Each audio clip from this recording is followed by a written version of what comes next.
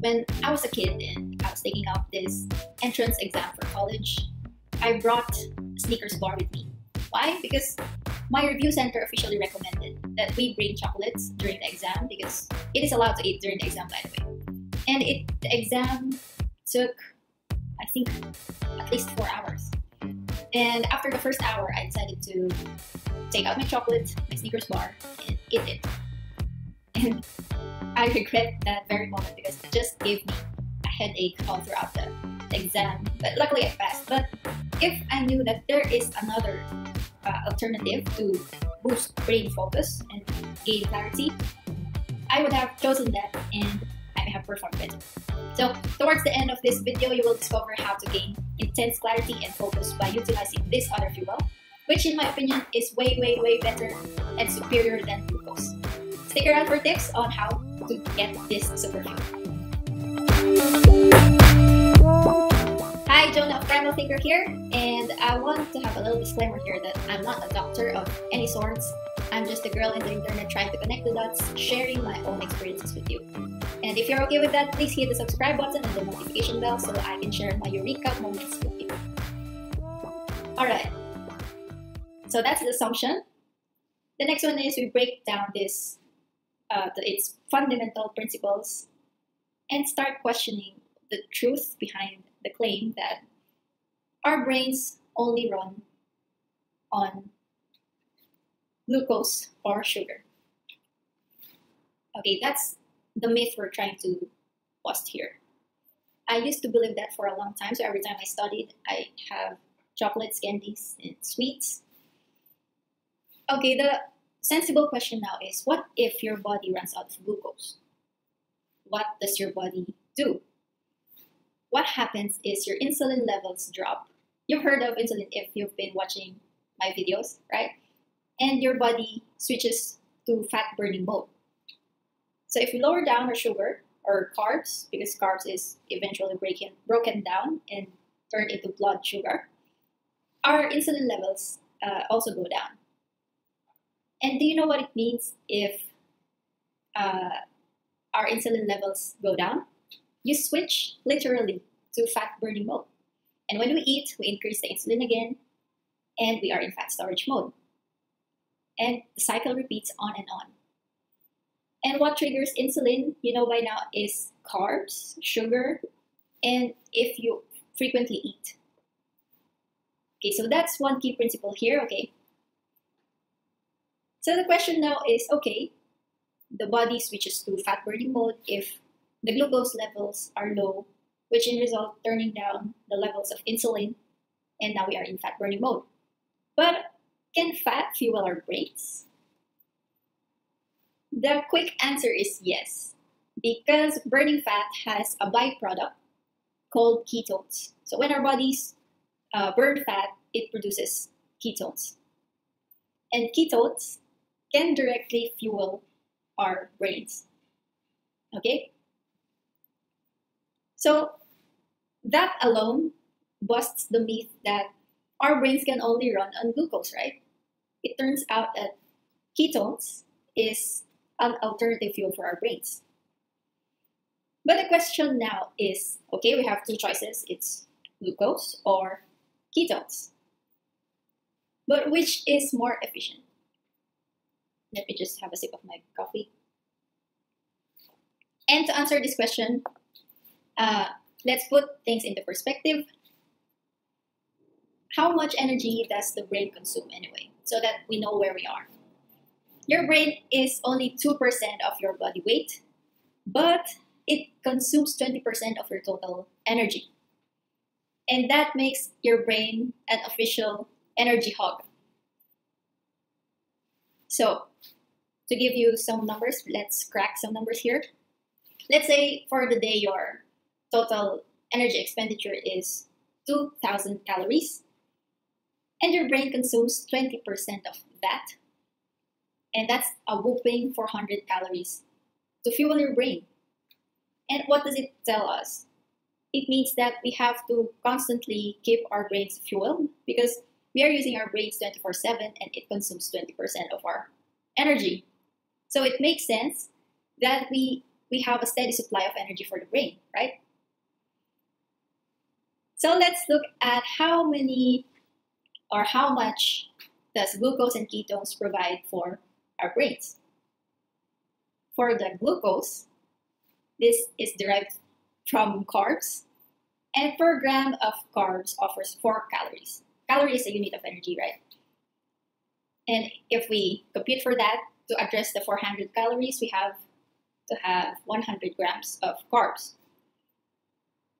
And the other thing, for ketones is derived from fat, and fat, for a gram of fat, we have 9 calories of energy, and that's only 45 grams to fuel our brain throughout the day. So here we can see that, oh, just a little fat and my brains will be fueled longer, right? Another perspective is the way our cells use these two fuels. As I discussed in the previous video, our cells has insulin receptors, and for glucose to come in to enter these brain cells, it needs insulin to unlock the gates. Otherwise, it cannot be used by our cells. On the other hand, ketones is pretty much standalone. Once you have ketones in your blood, it's readily available for the brain, and your brain cells can directly metabolize these ketones. It doesn't need insulin or anything. That's another perspective. And this one, you also learned this from one of my videos, that your brain prefers around 1 teaspoon of sugar in the blood at any given time. And what happens when we eat sugar or carbs? Let's say the blue lane is the safe range for the blood sugar. Whenever we eat, our blood sugar rises. And if our blood sugar rises rapidly, the sugar crush that we experience after eating a heavy meal or something sweet, we get tired, right? Because there's a rise and fall in our blood sugar, and your brain doesn't want that. If anything, it's producing high levels of insulin, and then suddenly it crashes. Nobody wants that type of energy throughout the day. Like there's a time where you are hyper, and then after a few minutes you become sluggish and tired or stressed even. And on the other hand, when we have fat, which produces ketones, your blood sugar is pretty much stable, right? Because we're not triggering insulin there. So this is the kind of stability that your brain wants.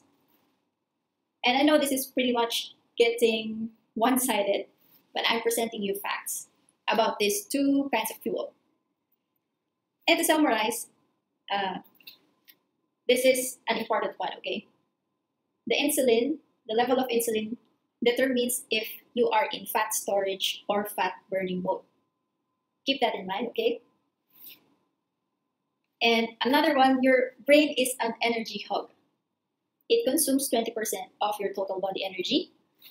So it makes sense to take care of our brains and fuel it every now and then, right? To provide it with a more efficient fuel. And obviously, we are preferring, or rather your brain prefers ketones over the Snickers bar. And that makes ketones the winner, right? I mean, there's no question about that. Okay, now that we know ketones is the preferred source of fuel, how can we apply this to our lives, right? So we create new solutions, and using this principle that your mode of fat burning and fat storage is determined by your insulin levels. It's simple, just stay in the fat burning mode as long as possible. Why? Because if we are in fat burning mode, the more ketones we produce, making it available for your brain. And we know that to lower the insulin, we need to lower our carbs. because carbs is the one triggering this insulin. And what does it mean? How can we do this? Well, for one, this low carb diet, it's super obvious. Just cut your sugar or carbs, and your insulin levels will naturally go down. And another thing is to only eat when you're hungry, which is, again, the mantra of intermittent fasting, because when we eat, we are triggering insulin, and the idea of eating only when you're hungry is waiting for your insulin levels to drop before eating again. Because imagine this, if you're eating 5 times a day, every 2.5 hours, you are triggering insulin levels to skyrocket every 2.5 hours.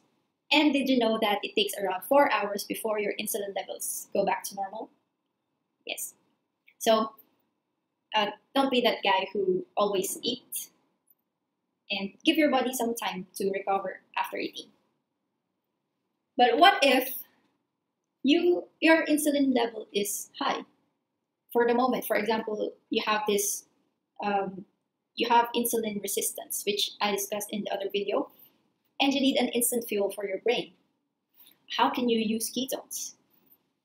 Well, this is where we introduce exogenous ketones. Exogenous meaning the ketones will come from food or a drink or anything outside our body. Because in the previous solutions here, we are basically using our own fat to be used as fuel, because burning the fat will produce ketones, right? And another approach is we get the ketones from outside of our body. And this is where the MCT oil got its reputation. MCT stands for medium chain triglycerides. It's derived from coconut oil.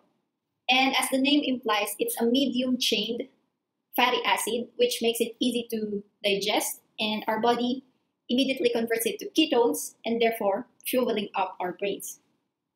So it's an ingredient of the bulletproof coffee, if you've heard it, and this is the one I'm drinking right now.